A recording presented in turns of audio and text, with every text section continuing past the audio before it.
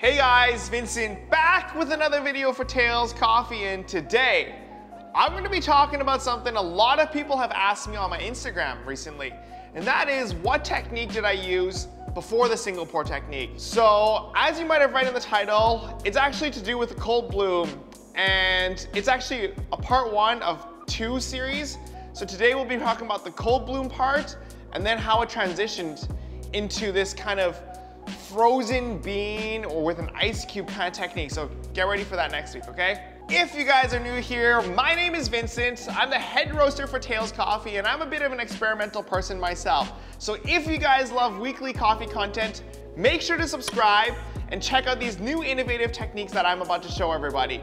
And if you want to see my favorite equipment and my favorite beans, check out my website, talescoffee.com. So let's quickly talk about where the idea of a cold bloom actually came from. So back when I was starting coffee, it was like 2015 when I was brewing coffees. I'm about 6 months in now, guys, okay? So I've watched a lot of YouTube, I've read a lot of books, and everybody was saying to brew coffees at about 94 degrees. Now, keep in mind that the local roaster near me that I was buying my beans from, they tend to roast more towards the medium, maybe medium dark. It was like what they considered like a light Japanese roast, and that's because they were Taiwanese influenced themselves. Now, I was really enjoying the coffees back then because, you know, that was all I was really exposed to, but I thought that there was still quite a bit of bitterness in it, and actually back in 2008, 2009, when I was in Hong Kong, I had a really great cup of coffee that had very little like darker flavor profiles.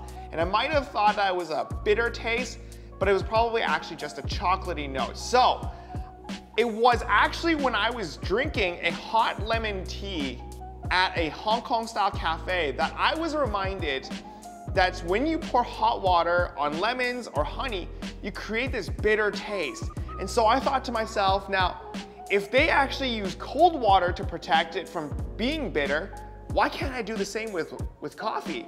And that actually got me to think, let's try this. And that's where the cold bloom actually started. So after having this kind of like revelation or moment in my head, I decided to go back and bring this idea into my coffee shop. Now, what I did was I started practicing with this cold bloom and then pouring really hot water into it, which is the 94 degrees.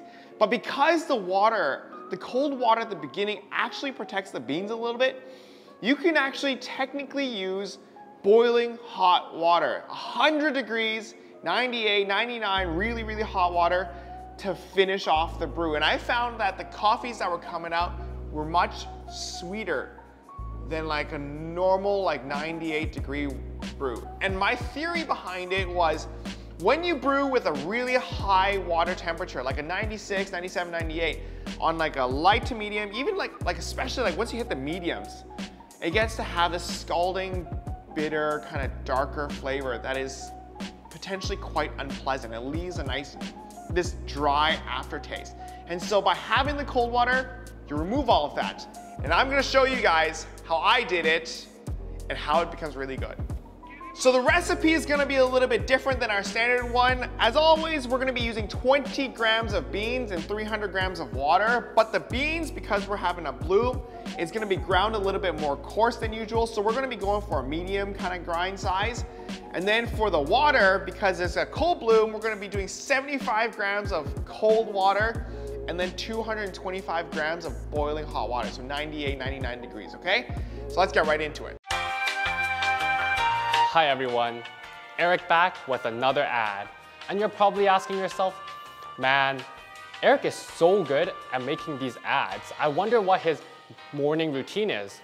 Well, you know, my morning routine, I like to wake up at 2 a.m. because I'll have 7 more hours before everyone else wakes up. And you're probably wondering, Eric, how do you have energy at 2 a.m.? Well, let me tell you, it's all because of Tales Coffee Early Bird Coffee. Just released, this brand new coffee will stimulate your senses, okay? It's gonna be like, as soon as you drink it, once you wake up, you're not tired anymore. You're gonna be seeing a text from a loved one or like whoever you have a crush on, whether it's Megan Fox, Taylor Swift, Ryan Gosling, whoever it is, okay? It's like receiving a text from them and it'll wake you right up. So check this out, all right? Early Bird Coffee. And don't forget my discount code from last week, Candice, for 15% off all your purchases. Take care, everyone. Goodbye. So we've got ourselves everything set up. Our grinds are in here, the shape is set, the filter is wet. And if you guys want to see, that's like my grind size. You can see it's a little bit coarser than what I normally use for the single pour. Now, over here, I've got myself the 75 grams of cold water. So we're gonna start off with that, okay? We're gonna start off with a cold water blue. Just pour that down the middle. And you're gonna notice that the water just kind of sits on top. And then what we're gonna do is we're gonna give it a quick stir. And that's enough to just protect all the grinds. Now, it's at 20 seconds. The water is almost drained. We're gonna start pouring our water. Keep in mind this is almost boiling. And as you can see that the lighter color, the crema, doesn't really show up. It just kind of sits in between each of the grinds. We're gonna pour slowly, work our way out. And because this is a coarser grind, it will lift and sit a bit more, okay? We're gonna get all the way out to the edges, 300 grams.